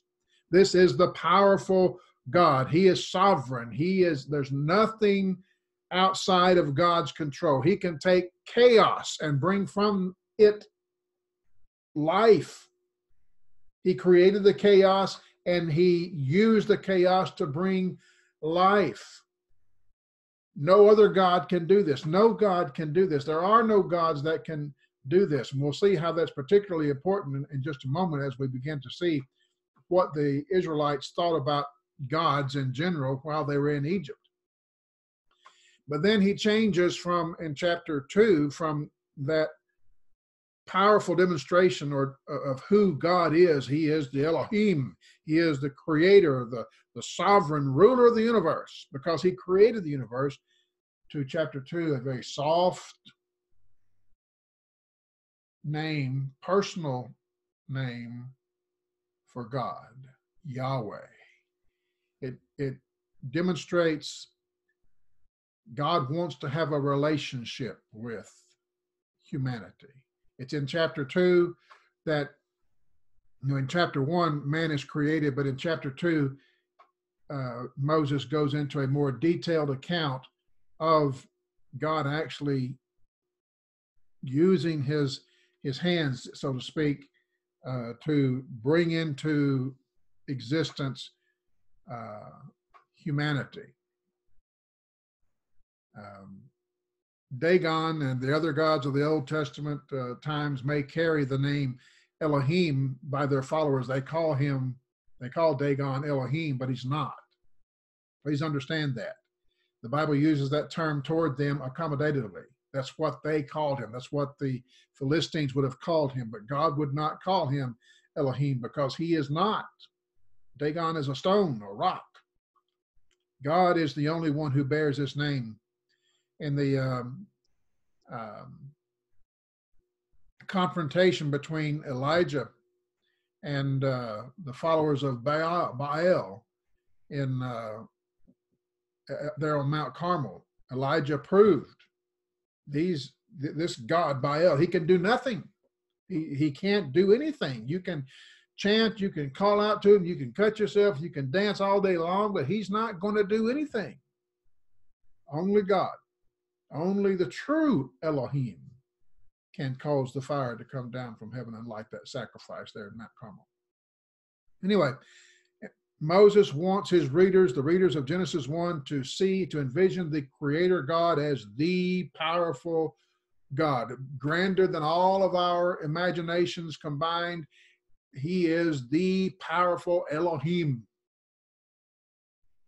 They had just seen, these Israelites, Elohim and his power over the Elohim of Egypt. They would have called the Egyptian gods Elohim. Not in the Egyptian language, but in the Hebrew language. If they were to call him anything, that's what they would have called him, most likely, because that's the generic term for God. But Moses is showing in Genesis chapter 1, this is the true Elohim, the one whose power, who brought you out of Egypt, who destroyed all those non-God gods and split the Red Sea. That is Elohim. You've not seen any of the gods of Egypt, the Elohim of Egypt, so to speak, do something like that. You want to know who God is? He's the one who just brought you out of Egypt, and he's the one who in the beginning created the heavens and the earth from nothing. It's Moses' intent to exalt God, lift him up, and for them to see how great he is. He is the one without beginning, without origin, unbound by time or space. He was in the beginning. When the beginning started, God already was. The Egyptians didn't think of their gods as eternal. They believed, and we'll get into it more in a minute, that their gods were formed by the chaos. The Egyptian cosmology and the Hebrew cosmology, they have some similarities. They're very, very different, but they have some similarities. I believe Egyptians stealing from the cosmology of the true cosmology anyway. And that's why there are some similarities. There's chaos in both of the stories. There's chaos in God's story. In the beginning, God created the heavens and the earth, and the earth was without form. The earth was void, and darkness was upon the face of the deep. That's chaos. God created the chaos, and from that chaos which he created, he caused life to come. God can do that because he's Elohim. But the Egyptian mythologies say that their gods were created by the chaos. The chaos was actually in the beginning, and their gods came from that. And Moses, at the very start, he says, I want you to understand something. What you've been taught about gods in Egypt for the last 400 years, it's not true. That's not right. Let me show you. The God who just did that, the God who just divided the Red Sea and destroyed all of that, he is the Elohim, and he was in the beginning. Before chaos, he was in the beginning. You get the idea? That Moses is trying to help us understand the sovereignty, the majesty of God. In antiquity, people use their different mythologies to explain how the world functioned. We do it today. We don't call it mythology, we call it science.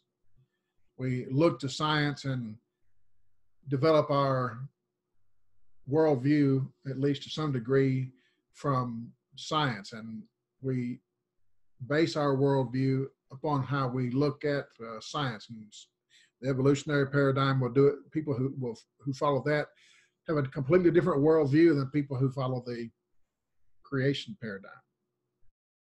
If you asked an Egyptian or a Canaanite, where does rain come from? The response would have been not a science lecture about rain, but a tale about how the rain god brought rain into existence. Since we use this word, the dawn of time, every society has had its own cosmology. How do you define that word? Either one of you. How do you define cosmology? What is cosmology?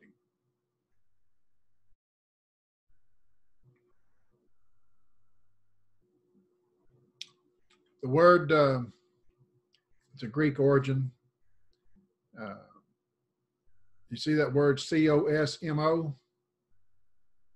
Cosmo?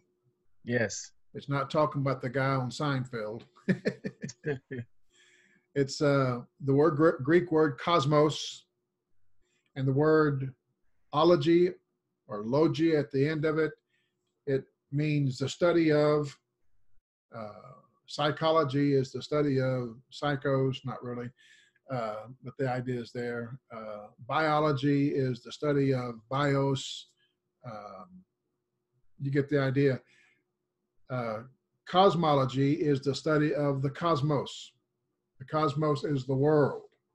And the idea is, where did the world come from? Every society has had their own story. Every culture, every tribe, you might say, has had their own cosmology of where, a creation story of where things came from. Cosmology is a creation story. It's explaining in that person's or that culture's way of thinking where the earth came from, what were the earth's origin. And we do it, you hear people say, where did I come from? How was the world created? Where are things going? It's the study of cosmology where the people understand that that's what it is that they're saying or not. That's what it is. We all ask those questions. Egypt had a cosmology. They had a system of paganism, very complicated or complex system. I wished I had the opportunity to go over that with you, and I'm not going to because it's not part of our purpose, but they had a very complex theology, paganism, that explained their creation story or gave their creation story. One of our current system of humanism it comes from a broken system of evolution, but it in their minds explains where we came from. We think we are above God.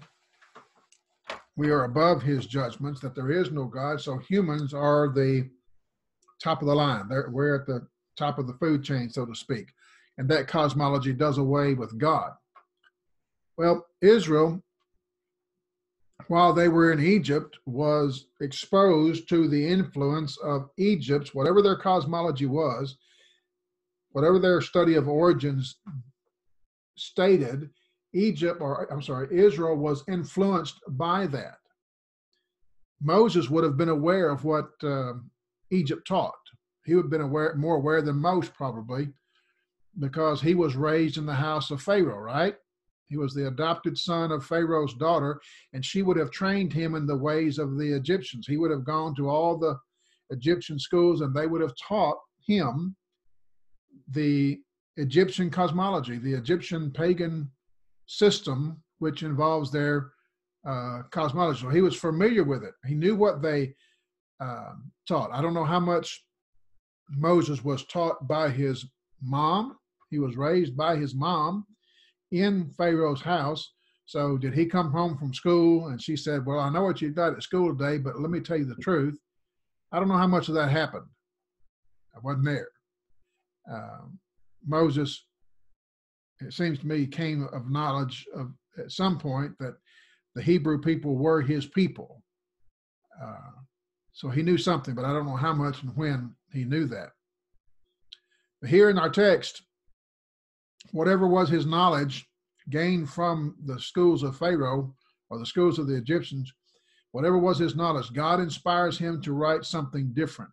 You tell them, Moses, I am Yahweh, or not Yahweh, I am Elohim. There is only one Elohim. I was in the beginning. I created all things. I created the chaos, and from the chaos I created. According to the Egyptians, there were no gods in the beginning. There was just the chaos. They would use the same terminology, I guess, that evolutionists use today, that primordial bowl of soup, of cosmic bowl of soup, the waters from which everything came. We have in our cosmology, in the beginning, God. They have in their cosmology, in the beginning, chaos.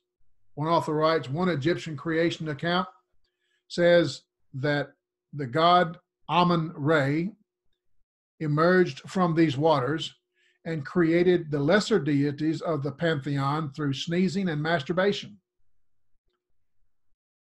Well, I tried to do some research on that to see exactly what that was about. And that's actually true that, I don't know if sneezing was the right word, but at any rate, they believe that Amun-Ra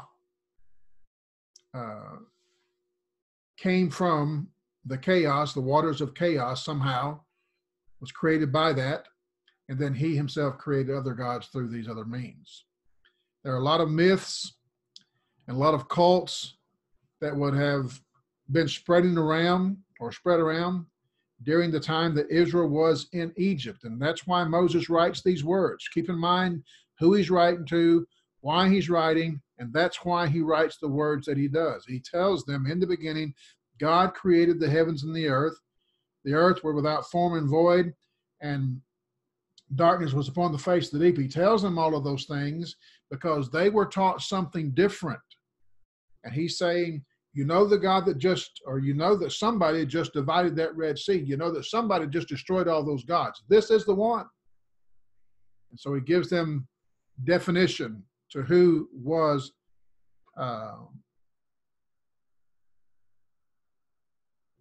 that God. The Egyptians believe that all life came from Nu, in-U, which was what they called the chaos, or the waters of chaos.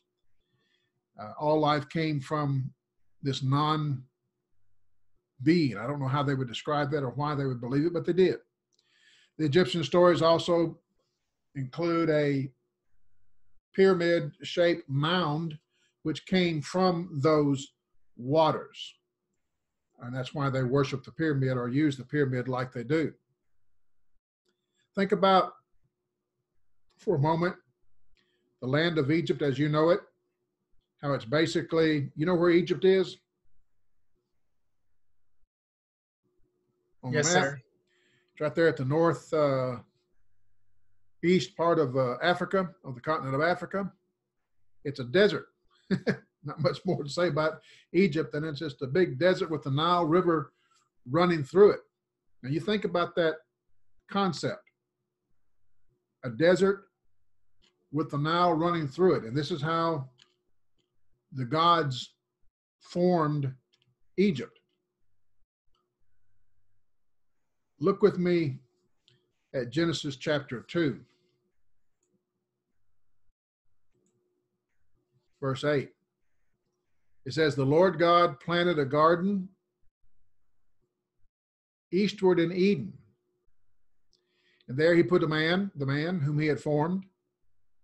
Out of the ground, the Lord made every tree to grow that is pleasant to the sight and good for food. The tree of life was in the midst of the garden, the tree of knowledge of good and evil.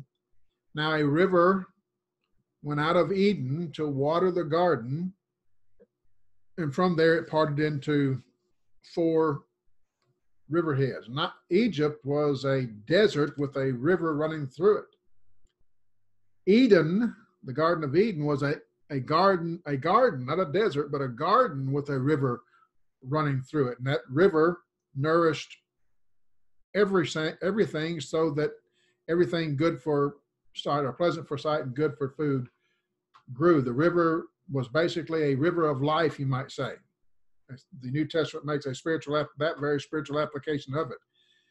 The Egyptian, seems to me, the Egyptian cosmology stole the idea about the river and applied it to Egypt and the Nile, which they said were from the beginning. And if you watch or read the Bible about the Nile, you'll learn that the Nile floods. I forget what time of year, I guess spring. The Nile floods for 6 months out of the year, and it nourishes the earth that it's flooding, makes it fertile. When the river recedes, when it goes back into its banks, the Egyptians are able to produce almost anything that can grow will grow there in the Nile River delta.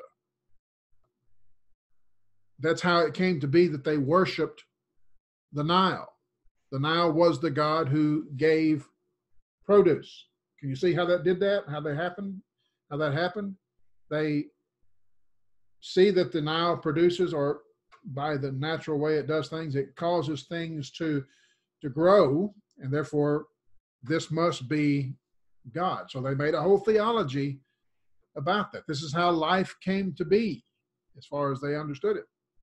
The sun was also closely associated with creationism in the Egyptian cosmology.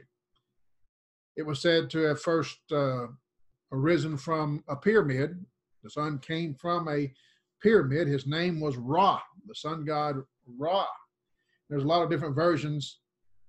Egypt was a big country, and so they had different places that had different versions of the creation story. Some said it came up as a bug, a beetle. Some say it came out of a lotus flower. Some say it came out of a pyramid. Some say it came up as in the form of a child. Depends on where you lived in Egypt as to what the cosmology was, but it all boiled down basically to the same thing. There are several different cities in Egypt: Hermopolis, Heliopolis, Memphis, Thebes, and depending on which city you were in is the cosmology you would get as far as the various versions of it. What I want you to see is that Israel, living there for 400 years, the people would have been influenced by what they were told about the beginnings. And so Moses has to correct that view. As we continue to read, we'll find that Israel is also influenced by Mesopotamian cosmology. Where is Mesopotamia?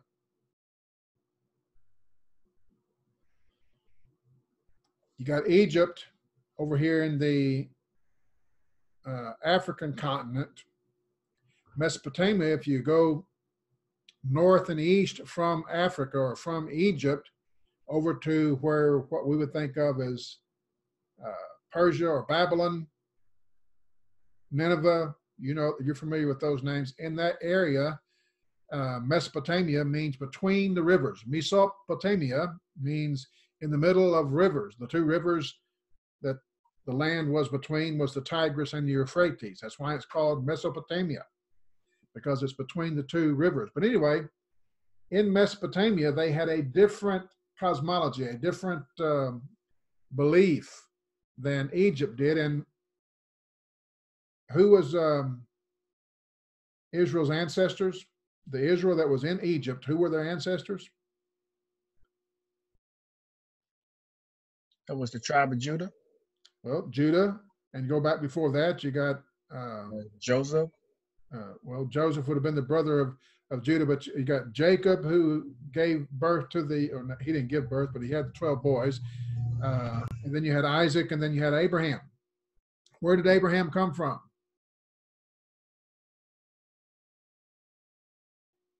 We'll read about it in Genesis chapter 11 and 12. But where did he come from? Abram was from, I want to say, say it again. I want to say Enon, but I know that's not right. No, he was from Ur of the Chaldee. The Chaldee, where are the Chaldee? Well, that's where Babylon would eventually become, and that's Mesopotamia. So Abraham came from Mesopotamia, the land between the rivers. And the land between the rivers had their own cosmology.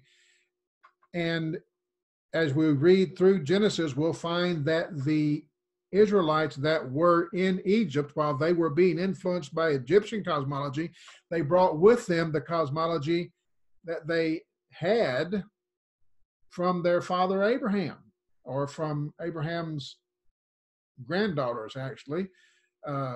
We'll read about Rachel, who had her gods, and Jacob's other wives who had their gods. They stole their father's idols. We'll read about that in Genesis chapter 31. They had their beliefs that these gods, whatever they were, teraphim they're called, is the word for their gods anyway, for the idols anyway. They had certain beliefs about those gods that would have been their origin beliefs, their cosmological beliefs, and they would have passed that down to their children. They did give up the idols because they had to, but the mentality was still there. So Abraham's children, Abraham himself was affected by it. He was called by Joshua an idolater. He was called out of idolatry. And because they came out of that culture, it would have been in their minds, and it would have to be filtered out eventually, but it's still there for a while.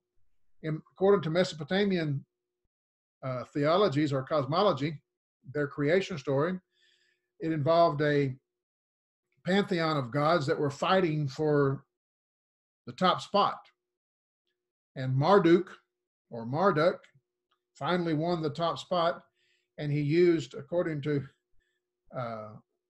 what they've written, he used the body of his enemy to create the existing heavens and the earth. So in the beginning, Marduk created the heavens and the earth from the gods that he defeated. That's their cosmology. It's not how it's worded, but it's basically the idea. Moses wants them to understand. I want you to forget that. Forget what you learned from your forefathers back in Mesopotamia. Forget what Israel or Egypt has taught you for the last 400 years. I want you to see that in the beginning, Elohim created everything from nothing. They needed a correct creation account. And that's what Moses is doing. We'll also find, not so much in Genesis, but it's important to remember that Israel was influenced by Canaanite cosmology.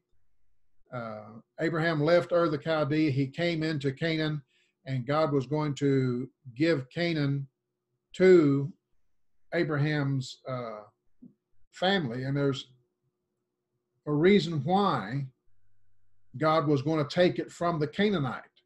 It's because the Canaanite cosmologies were so vile and vulgar that they were destroying the land. So God says, I'm going to take it away from you, and I'm going to give it to Abraham. It will be 400 years before that would take place, and there's reasons for that. But you got all these cosmologies. You got Canaan, Mesopotamia, and Egypt. Their creation stories and the stories of their gods would have at least been in the ears of Israel. And so that's why Moses starts out like he does. In the beginning, God created the heavens and the earth. The world in Moses' day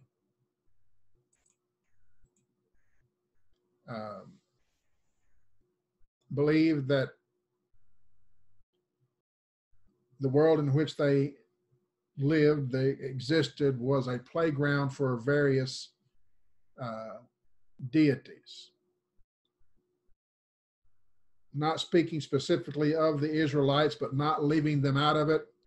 They were a highly superstitious people. And some of those superstitions have lasted even till present day. For example, if I were to say, how many lives does a cat have, what would you say? People would say 9. Yeah, 9 lives. Where does that come from? It comes from ancient Egypt. They actually believed that. That's why they worshiped the cat. Where does the idea of eye makeup come? The eye makeup that your wife uses. Is that me or you? The eye makeup that your wife uses, where does that come from? Well, it comes from ancient paganism in Egypt and the worship of the cat. The eye makeup that they use to make themselves look like cats. If you look at those pictures in the hieroglyphics, the women and the men wore makeup and it gave them cat-like eyes. And it was because of their worship of the cat. So even makeup that people use today comes from that. It says, we don't use it in a pagan sense like they did, or a superstitious sense, but that's where it came from. If you see a ladder leaned up against the wall, what are you going to do? Walk around it. You're going to walk around it. You're not going to walk under it. Why? Where does that come from? Let me read something to you. Kind of interesting, I think. Ladders are one of the most used tools since early times for man. The superstition around ladders claims that if you walk under the ladder, one will deem themselves to misfortunes and bad luck. The history of this superstition goes way back to ancient Egypt, where priests, listen to this, priests would place ladders in the tombs of the dead so that the dead could ascend upward out of their tombs if they chose to do so. It is believed that spirits collected in the space that formed under the ladder. You think about a ladder leaned up against the wall, and you got this space under the ladder, and spirits would gather there, deciding whether or not to ascend the ladder, but that's where they would form. What is the shape that's formed? If you have a ladder up against the wall, what is the shape that's formed? It's a triangle. You got this angle, and you got this angle, and you got the floor. You've got a triangle, which would be in the shape of a pyramid. You get it? See how it's all connecting?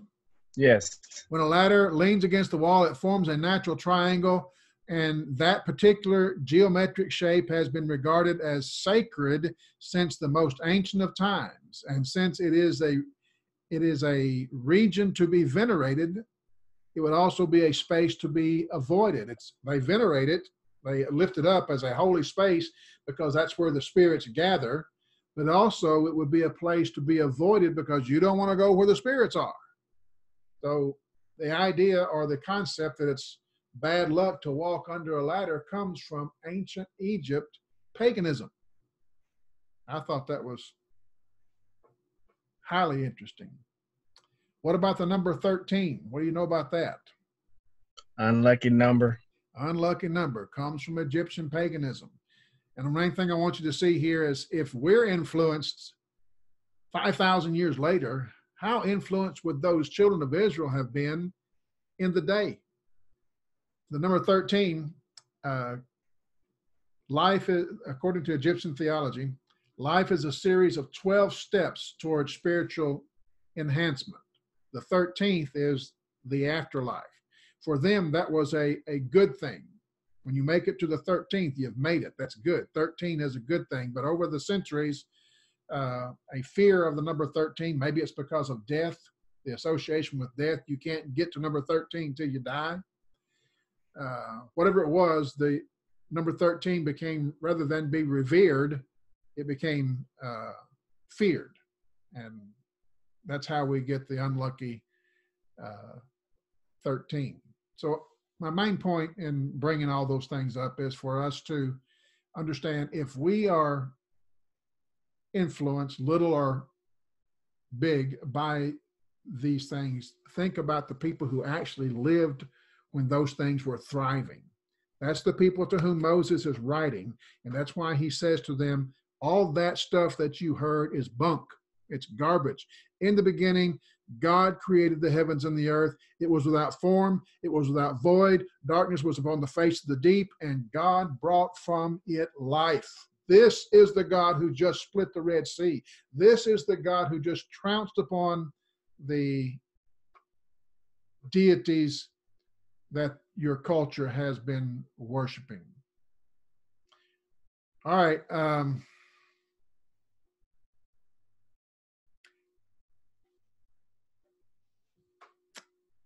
I'm not going to be able to go any further than that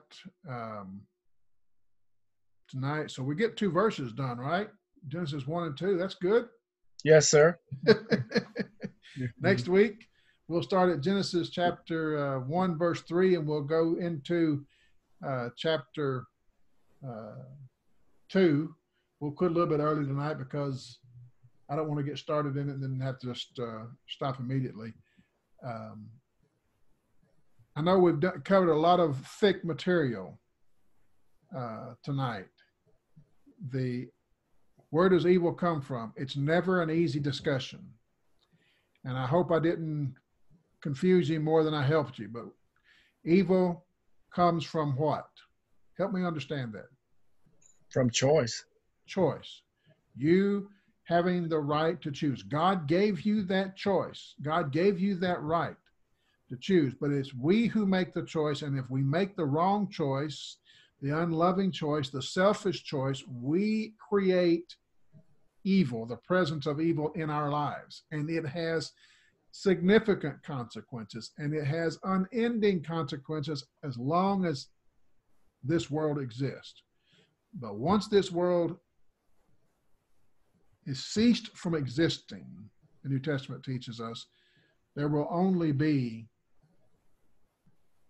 there will be no presence of evil in heaven. The main thing I wanted to do is address the idea that God created evil. And I suppose there is a sense in which you could say that's true, but with the intent that those who make that accusation say it's not true. God, according to Epicurus, if he created evil, he's not God. If he can't control evil, he's not God. If he doesn't control evil, if he has the power but does not do so, he's not God. Well, God is in control. And we'll see that throughout the Bible. We'll see that in Genesis.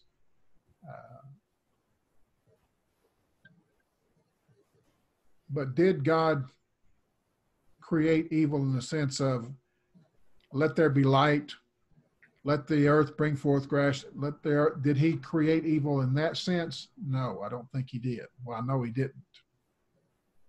But he created it or allowed it in the sense that he gave us choice, the ability to choose. So I spent a lot of time to say that tonight, and I hope the effort wasn't in vain, and I hope the effort wasn't more confusing than it was helpful.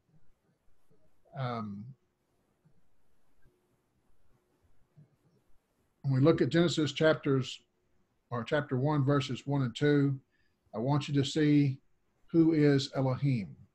He is the one who is in control. He is the one who is creator. They needed to see it from their perspective. We need to see it from ours as well. Any questions or comments? No. When you have a system of religion wherein the gods don't care about humans, and that's the Egyptian thinking. The gods were concerned about the gods. Humans were an afterthought. And I think that's true of the Canaanite gods and the Mesopotamian gods. When the deities themselves haven't got any regard for human life. It's just they use humans for their pleasure. They use humans for selfish concerns. If that's how the gods use humans, how will humans who believe that treat other humans? The same way. Same way. Yeah, no compassion. That's exactly right. The genocide, the racism, and all the violence that comes from the world today is from a godless people or from a people who don't understand God. Guys, when we get to Genesis chapter, the last part of chapter 1, first part of chapter 2, when it says we were created in the image of God, we need to understand what that means. We were created to be the image bearers of God. As image bearers of God, if God is love, we must what? Love. Mm-hmm. That's who we are. We must allow God to transform our minds, our spirits, our beings with his word, with his spirit, so that we have his spirit and we are people of love. That's the only way we're going to make an impact on this world. We can't have 100% good impact on this world because not everyone, there are people in the world who love darkness. That's why Jesus was crucified. Part of the reason why Jesus was crucified. We need to see who God is. We need to be his image bearers. You guys have a good night, and I will see you next week. Yes, sir. Thank you. Thank you.